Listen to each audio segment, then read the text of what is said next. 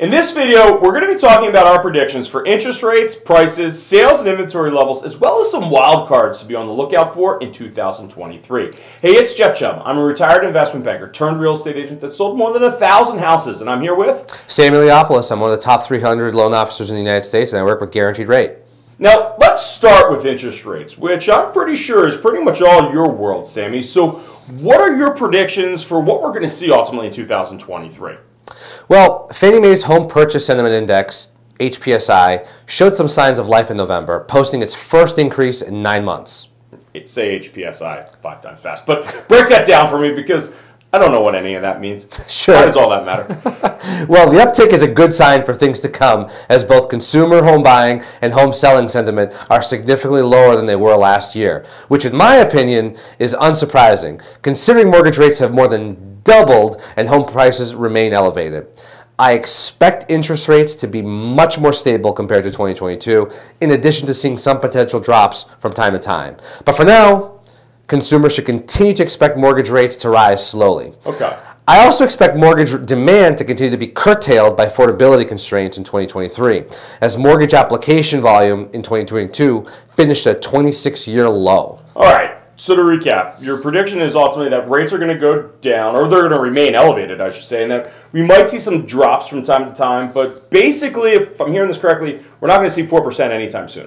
Yeah, I don't see any chance of that happening in 2023. It doesn't make sense if the reason you're not buying now is because you think mortgage rates are going down. Okay, all that makes sense.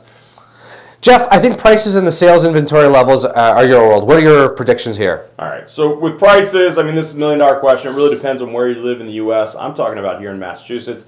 And I ultimately believe that they're going to be flat this year. And here are my reasons why. The first one is that there's going to be very little to no inventory growth. I just don't see a huge increase in inventory. Sellers are just not coming to market as buyers are really stepping out of the market. Mm-hmm. And I believe that yin and yang that we're seeing now is ultimately going to continue.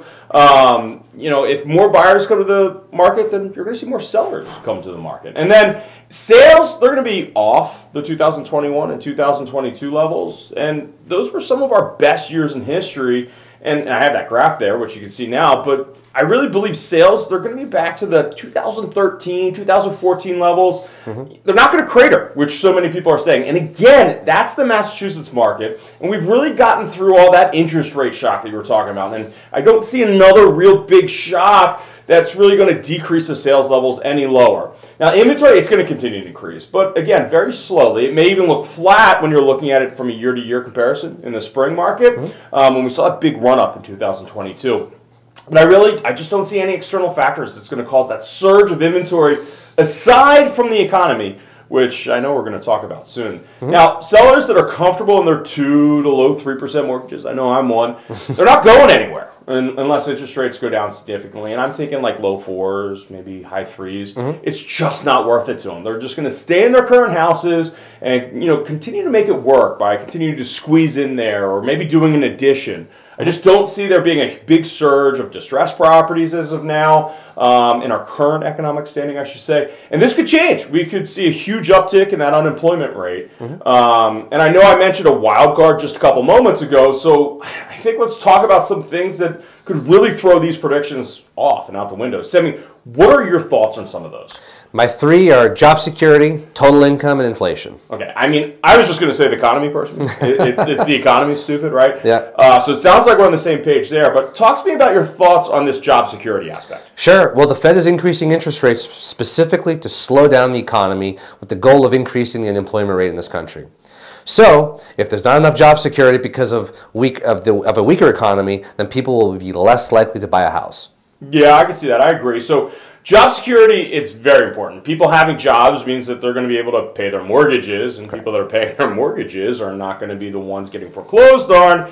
And while foreclosures create kind of that tailspin in markets. So I couldn't agree with you more there, and also from that buying side. So talk to me about your thoughts on that total income that you were talking about. Sure. I worry that in the last 12 months there's been zero net change in income. That means people may not have enough money to upgrade or go to a new home. It is further exacerbated with inflation and interest rate increases. Yeah, I mean, that's pretty much a double whammy that us as consumers have been feeling. So you mentioned inflation, so let's talk about that a little bit more. At the end of the year, we got some good news that it seems like it's finally starting to slow. So What are your thoughts there? Sure. Inflation is rampant. This is certainly this will curtail mortgage demand as there's a tremendous amount of pressure from the Fed to raise rates. We expect rates to become a little bit less volatile compared to 22, but we are literally almost double, more than double than what the average 30-year fixed rate was a year ago. I mean, that's crazy. And I think that all makes sense. And if inflation doesn't get under control, then that ultimately means the Fed's going to continue to hammer away. But even then, it's going to be really interesting to see if the Fed really has the stomach for continuing to increase the federal funds rate if employment really starts getting real bad. And that's the one thing I have to add into your three is the Fed. Everyone is expecting the Fed to slow down these interest rate hikes and stop in early 2023. If they don't and they need to continue to cut this economy down further, then that really is going to really play into your other three cards there. So, well, Sammy, I think we did it. Yeah. Those are our predictions for 2023. Yes, if you're thinking about making the move in Massachusetts, then be sure to reach out to this guy. He's one of the top agents in the state, and he'll take great care of you. Can't begin to tell you how much experience matters, and when you're trying to find quality agent, can't find a different. I'm the guy for you.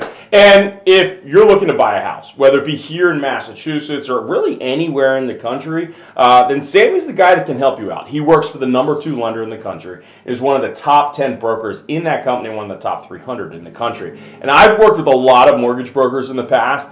I can promise you, you're not going to regret reaching out to Sammy. So our contact information, it's in the description below. So let us know if you have any questions, and until next time.